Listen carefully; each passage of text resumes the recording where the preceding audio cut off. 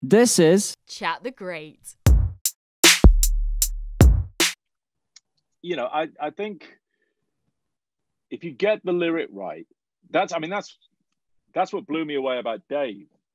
You know, and we at that point this is when I was with Warner Chappell, so when I returned to publishing, you know, I was lucky enough to work with a lady called Amber Davis there, who's in the A&R team, and she'd signed Skepta and Stormzy, and she played me Dave, and I was just blown away. I just went, God, this guy is a serious poet.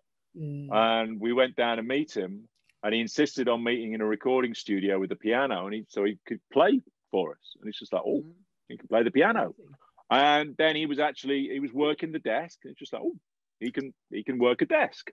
And it's just like, God, this guy's like 100% writer, you know. And Skepta was as well. Skepta's a producer, and you know, but that made it really special. And I felt he had a humility, but enormous core strength.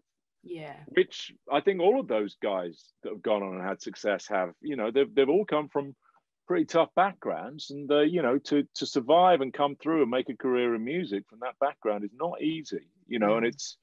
But again, yeah, it absolutely came back to, you know, the words. So.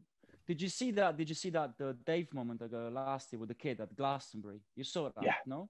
Yeah, that was amazing. Yeah. That was, yeah, and that's what I think they're all unique, but I think Dave potentially has the farthest. Well, we'll see. You know, I mean, Stormzy's breathtaking, you know, as well. You know, but it's just it's fascinating to see.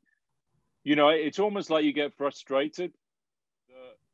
You know, they're defined within kind of like Black British hip hop, and it's just like he's just a God-given singer-songwriter. Yeah. And maybe he'll go on to be Bob Dylan. You know, that's where I see somebody like Dave.